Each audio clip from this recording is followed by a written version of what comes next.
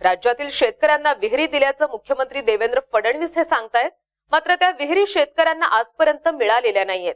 बहुधा या विहिरी गुप्त असून त्या फक्त भाजपवाल्यांनाच दिसत असाव्यात, असा सणसणीत टोला विधान परिषदेतील विरोधी पक्षनेते धनंजय मुंडे यांनी आज मुख्यमंत्र्यांना लगावलाय।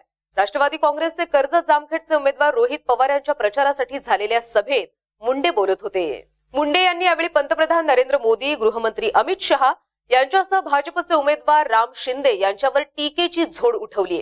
ईडीची भीती दाखवून भाजपवाले शरद पवारांना संपवायला निघाले, मात्र आमच्यासारखे लाखो तरुण मावळे राष्ट्रवादीमध्ये आहेत, तोपर्यंत राष्ट्रवादी संपू शकणार नाही। पवार साहेब काय आहेत हे कळण्यासाठी मोदी आणि शहा यांना 10 जन्म घ्यावे लागतील, असं मुंडे म्हणाले। पवारांनी महाराष्ट्रात जेवढी विमानतळ उभी केली तेवढे बस स्टँड देखील गुजरातमध्ये झालेले नाहीत, अशी तुफान टोलेबाजी मुंडे यांनी केली आहे। कर्जत जामखेड मतदारसंघात गेल्या 10 वर्षांपासून असलेला राम हा आता रावण झालाय, त्याचं दहन करायची वेळ येत्या 21 तारखेला आलीये, असं आवाहन देखील मुंडेंनी केलं आहे।